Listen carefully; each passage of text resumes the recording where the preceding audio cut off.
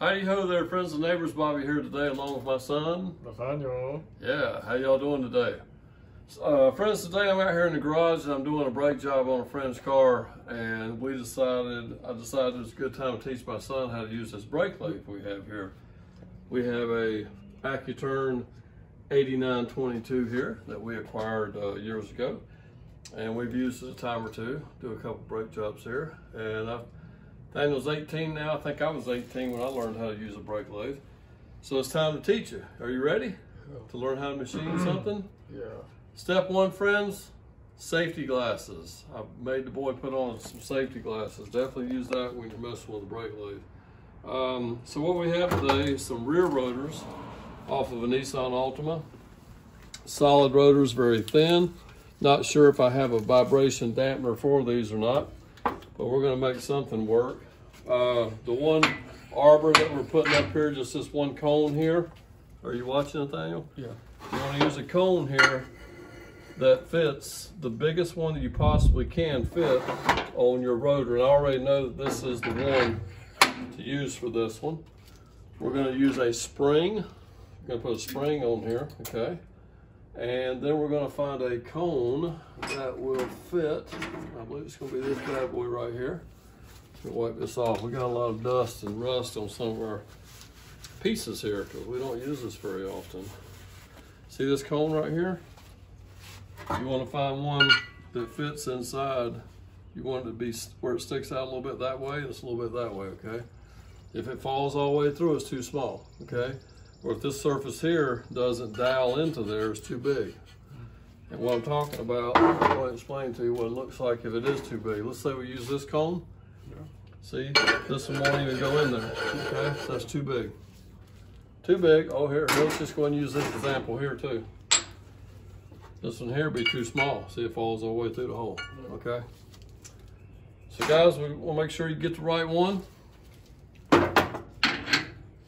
Put that on here. We're going to put the rotor on here, just let it hang there for just a second. We're going to find our other big old cone to go on here, and I think it's right here. I haven't used this in a while. I don't know why that would be way over there like that, but it is. Okay. Cups, I guess you call these, big old cups. I'm not sure of them. But this is just what you need to clamp on here. So you got the cup on the inside, you got your spring, you got your centering cone, where that's kind of spring loaded, where it keeps it up against there. And then you want to put your other cup out here, like so. And I always like to grab each and just kind of wiggle, knock off any rust or dirt that might be in the way there. And then hold that up there nicely while I find a spacer. We're going to use this little adjuster here as a spacer, and we're going to use this one right here, okay? And then we're going to use our nut. Actually, I wish I had something a little bit spacier than that, but I guess I don't. Anyway, we're going to run this all the way down by hand, okay? Then we're going to use our wrench right here, okay? Now, some people bang on it. You don't have to do that. All you gotta do, turn the machine. I don't know why this machine ain't turning. There it goes. You feel it turn the machine? I'm used to our one at work. Our one at work, you don't have to tug on it that hard to get it to do. We got a Hunter machine at work. Anyway, all you gotta do, go that far right there till you feel the motor turn, or see the motor turn. You don't have to bang on it, okay? It's not good. It'll actually warp your rotor, okay? All right. I was talking about the vibration dampeners just a minute ago, and here's the only ones we got for these really small rotors. I don't know if they're going to work. There's one that actually is larger than this. It should be for this rotor. I don't have one. So we're going to try to get one of these little ones to go on here, if we can. And what this does here, Nathaniel, this rubber band being around here will help dampen some of the vibration that this brake lathe will exert on this rotor It'll help it keep it from chattering, okay? Chattering is when it starts to vibrate, and it'll just leave a really chewed up pattern on your rotor, okay? All right, pause for just a second. All right, we had to reposition, folks. So here we go. We're getting ready to take our disc cutting arbor here and get things adjusted to this rotor, okay? You see this big old distance between these two cutting bits? Last time I cut a rotor, I cut a big wide rotor, okay? It's like a front rotor. So we got some adjusting to do here, okay? We actually need to come over here to this actual turn spindle here, and we're gonna have to rotate the machine just a little bit this way to get this rotor to where we can adjust things, okay? Typically, sometimes you have to move that, sometimes you don't with this machine if you're cutting rotors. So anyway, this right here, we're gonna go ahead and spin this in some.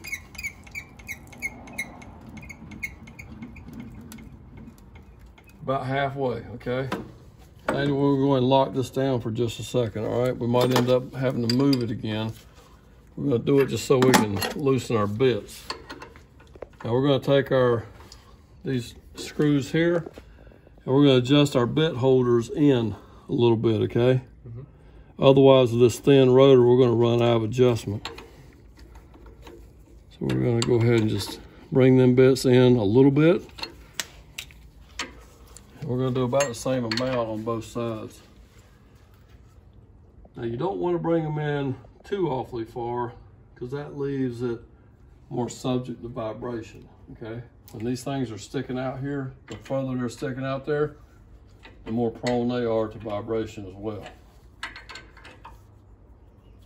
Okay, so we'll snug these down. All right, now, you see the light here? All right, Daniel, I'm gonna loosen these. These are already loose. We're gonna run them in and get them somewhat close. I just wanna see what we look like here. Okay, now it's looking like I wanna move this whole thing this way again, okay? Like so. I think that'll be good for that. All right, we're getting to a point here where I'm ready to flip this thing on. And we're gonna, are you ready for me to flip it on? Yeah. You ready? Yeah, yeah. All right, I'm gonna snug this down. We're gonna leave that just like so. That's good to go. All right, over here we have a switch. The switch right up in the middle is off. All right, there's a switch over here on the side. See how it's got 3 positions? Yeah. Off, rotor, and drum, okay? Now what are we cutting today? A rotor or a drum? A welder. That's right, so we're gonna flip this on rotor, okay? Here we go. Come back over here where you're standing at. And what we're gonna do, you got that mess all over your back too, man. Get that off of you.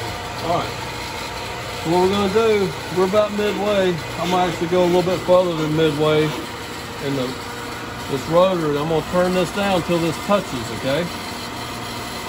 Turning this clockwise. All right, now it touched. I'm going in here on the inside. Cameraman, bring it over here and you see when it actually touches. I'm turning this clockwise, as you can see.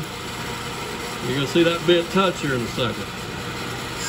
Right there, she's touched. All right, back away, please.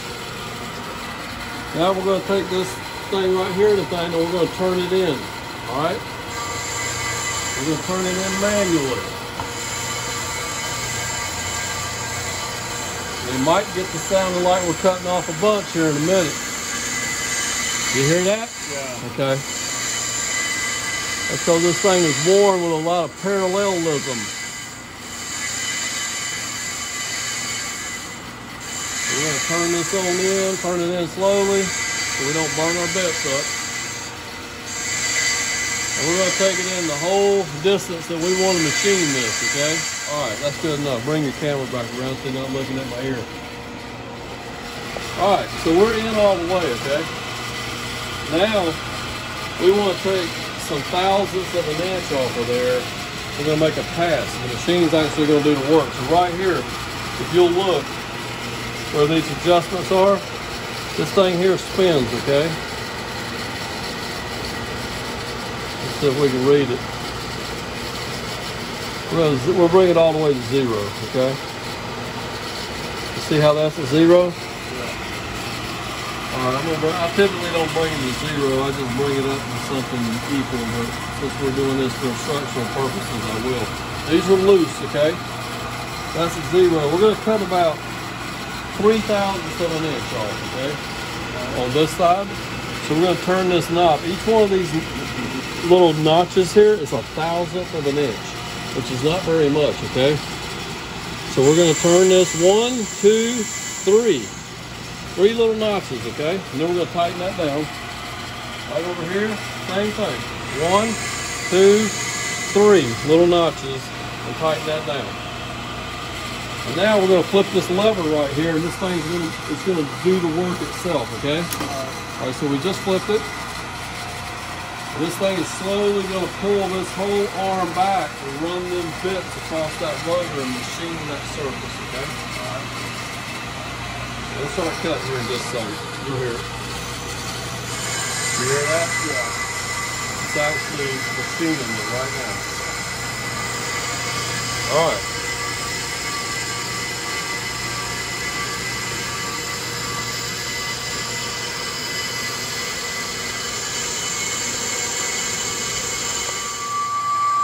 Folks, as I was telling you a while ago, this one rubber band here is not, sometimes not, you need a little bit more than that on these spinner rotors, okay? We're just going to take, you see what I did there? I took one of the brake pads off of the car. I'm just going to stand here and hold it, all right? That's going to keep that vibration down. It's going to make it do a better machine surface on there, okay? Either me or you one is going to stand here and hold it. Now they make a tool, folks. It's like a little U-shaped spring tool that has 2 little pieces of brake pad material on there, and you can actually stick it on here, rest it up against here, maybe sometimes sticking up one of your little adapters on there to hold it in place, and you can walk away. But we don't have that here today, so we're going to stand here with the brake pad, okay? Stay tuned, guys.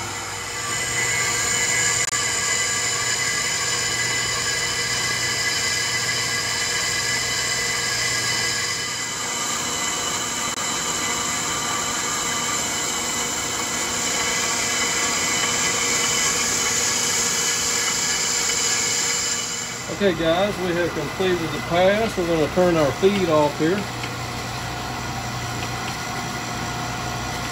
There we go. This thing sticks sometimes on this old brake lathe.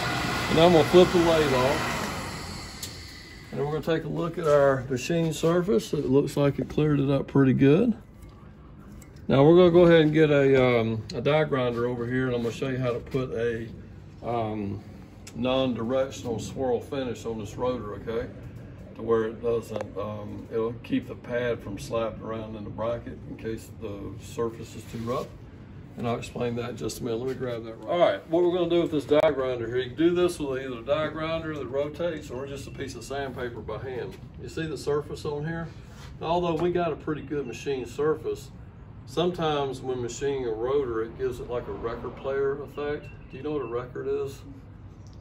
You have no idea what that record is. He's too young. Breaking the record! Huh? Breaking the record! No, we're talking about records that you used to play music on, okay? Well, anyway, it would do that type of finish, and sometimes if they're too coarse, they will slap the pad back and forth in the bracket, and it'll make noise until the pads break in. So what we do to eliminate that is I'm gonna go ahead and flip the lathe on, okay? And we're gonna take this, you come around here, camera person. And we're gonna take this die grinder here, and watch what it does. It breaks up that finish is what it does. It simply just breaks up that finish to where that brake pad can't do that record player effect, okay? So now let me slide by you. You can stay over there. Or you come right there and be fine. And we'll do this side as well.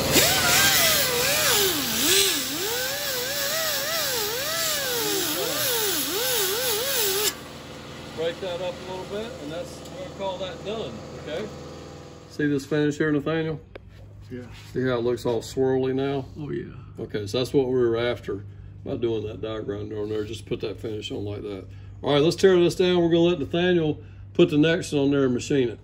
All right, now that way right there, actually that is the right way, Nathaniel, I'm sorry.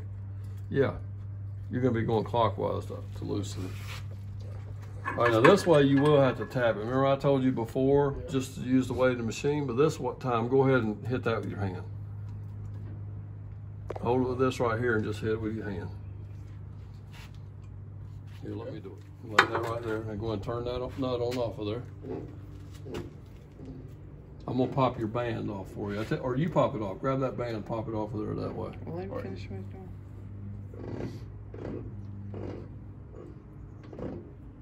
Okay.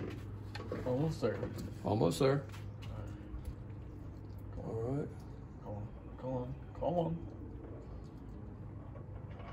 All right. Now don't lay it down there in the stuff, but let's put it back up here on the rack. Give me this piece here too. Yeah. And look what I'm gonna do with it. I'm just gonna stick it right up there because we're getting ready to use it again. Okay. Okay. So I'll put it right there. Pull that. Go ahead and pull the cone off. Good job. And we'll just lay it right here. Sometimes I sit it right here on top of that. It'll fit right up there on that nut. All right. So you want this off? Yeah. Pull the band off. And we'll have to put it on the next one. Either way, one side or the other. Doesn't matter. There you go. Whoa! Snapped off there, didn't it?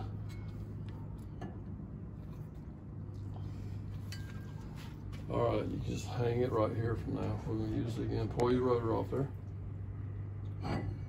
All right, good job, buddy. That's ready to put back on the car, and we'll install some brakes. Okay, folks, we're on rotor 2 now, and Nathaniel, we're gonna let him take control of this thing and see if we can get through it. Yeah. All right, hold on a minute. Hold on. What else goes on there for that? What's that other thing that looks like an ice cream cone? Is it this thing here? Yeah. Okay. Yeah. Give me that. Put that on there. All right, look here. This thing's not in the center. You got to lift up on that rotor. All right. Lift up on the rotor to get it up on that cone. Lift up on the rotor. Look, there you go. See to where that pops through the center, okay? Yeah. All right, now slide that up against there. Don't squish your finger. There you go, slide it up there. Now, reach around with the other hand and wiggle them cones. Here, let me show you, like so. Remember how I told you to go like that a little bit? Yeah. All right, do that one time so you know what that feels like. Can you reach in around there and do that? Twist it, there you go. All right, that's fine, that'd be good. All right, now what needs to go in there now? All 3 of them, right? Yeah. Good job. All right. Stick those on there. Go. There you go.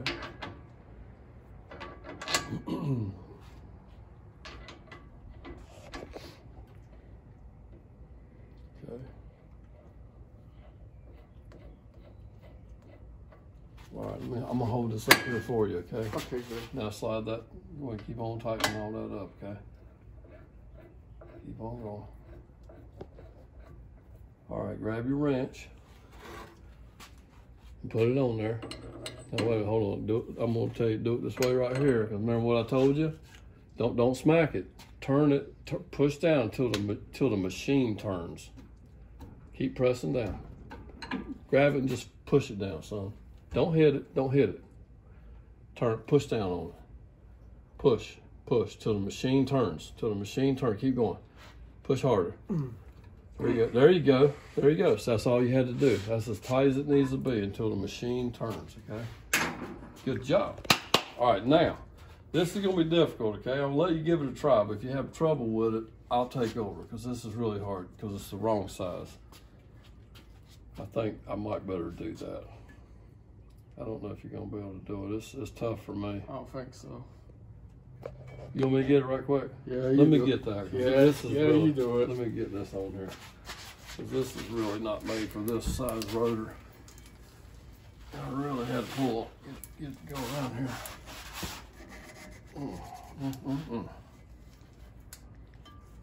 Okay. Oh, Oh, no. popped off on me too, didn't it?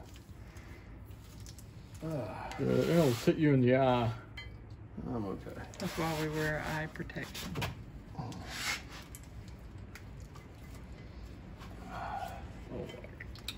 Ugh. Come on. It better not pop off again. Yeah, all right, we got it this Okay, time. good. All right, now, do you remember what to do next? Yeah. Check on these right here. Okay. Go and break these loose, okay? Let's back them off a little bit. We cut the other rotor. We got them loose? Yeah. All right, now, okay. We want the bits to open up a little bit because right now if we ran it in, it'd gouge right into there, okay? So go ahead and turn these out. Just like. Yep, turn it out a little bit. Keep going. That's probably good there. Turn the other one out. Okay, good job. Good job, that's good right there. Now, go ahead and turn this in. You hear that little noise right there? Yeah. Where it won't make that noise, just take your other hand and hold back on that a minute. This machine's old nav adjustment. Hold that back, and then don't make that noise when you do that, okay? So do that for me. And go ahead and move it in about halfway. No, go this way, so just hold it that way. There you go. Now turn that in. Let's go about halfway through here. Keep on spinning. Keep on spinning. Keep on going. Keep going. Go a little further than halfway. Keep going. That's good right there. Good right there. All right, now, time to go and flip the machine on. And which way you want to do it, rotor or drum? Rotor. That's right, go rotor. All right, good job. Now, go over here, tighten this one up until it touches. All right? All right. Keep going. Easy, now don't crank it in, because you gotta be easy and slow, okay? And when it touches, stop.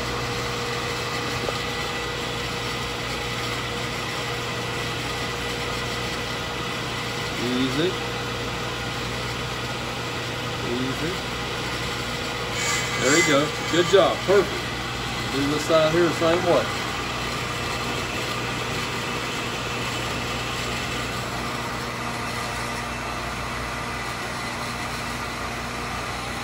Watch what you're doing. When it gets there, you just want to barrel it up. Keep going.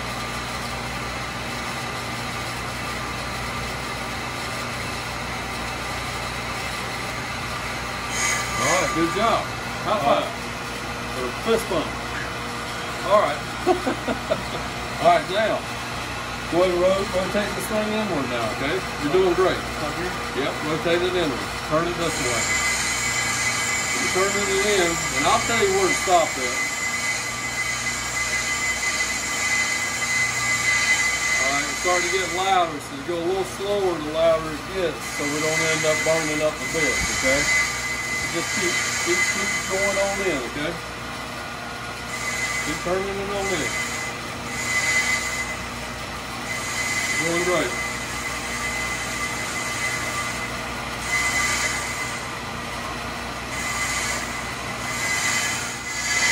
Let me see what this is right here.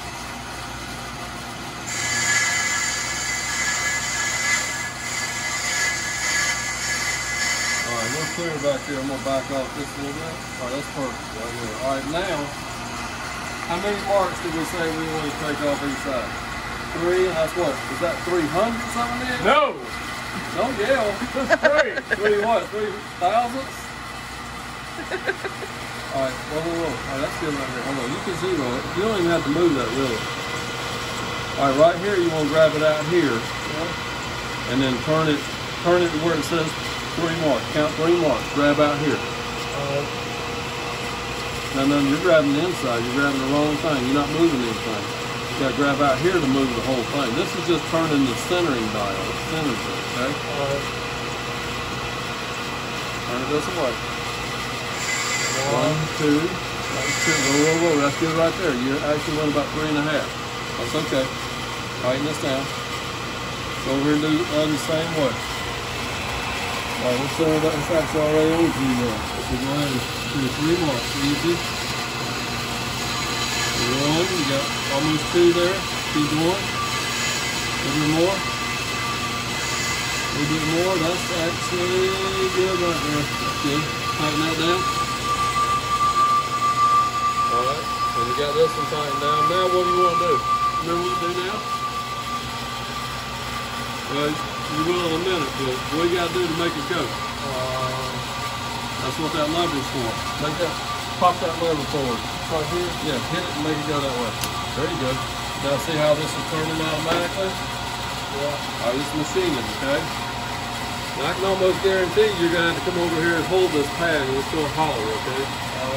So stand here and don't get your shirt close to this and get tangled up here, okay? Be careful, don't be standing too close to it. You just hold it up against it, okay? Just hold that pad there. Just like so. Okay?